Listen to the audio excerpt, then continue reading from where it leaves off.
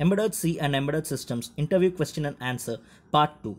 If you want to follow us in Instagram, Learn Automotive, you can just follow us, and Facebook page School of Automotive and Embedded Systems. And if you're interested to have a technical discussion and the interview kind of stuff, that you can join in our WhatsApp group.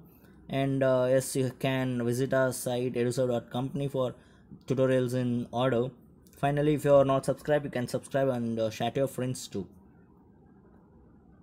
What is pointer? So it's one of the common question. It's not only in embedded C, even in C or C++ or Java. So pointer is, yes, it's a basic stuff that you have to understand any programming language.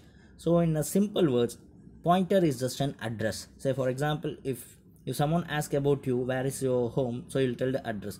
The same way, pointer is a address that you'll tell your address, right? So that is a pointer. It will point something, not something. It will point exactly the variable what exactly it's asking for. It is derived data type that stores the memory address. A pointer can also be used to refer another pointer, that is called pointer to pointer. So for example, say for example, if your house address is in a particular state, so you want to specify the country also, so that is kind of pointer, so address to the address. All right, so for example, if say if some institute is there, and opposed to the institute there is some other some gym or some indoor stadium is there. So for the particular you know for the particular address, it resembles another address, that is a pointer to pointer. Then a pointer can be incremented or decremented to point to next or previous memory location. That is one of the main significance of the pointer, that is it can able to increment as well as decrement to the previous memory location. The second question is, what is null pointer? A null pointer is used to indicate that the pointer doesn't point to a valid location. Ideally, we should use initialize pointer as a null if we don't know their value at the time of declaration. So later you can retrieve it. Also, we should make a pointer null when memory pointed by its deallocated in the middle of a program. So these are all the stuff that you have to remember, that comes under the null pointer. So when null pointer can be initialized, so everything, so you can answer this. What is a dangling pointer? Dangling pointer is a pointer that doesn't point to a valid memory location. So dangling pointer or arise when an object is deleted or deallocated. It's more or less kind of null pointer, but see, you have a difference is it's without modifying the value of the pointer.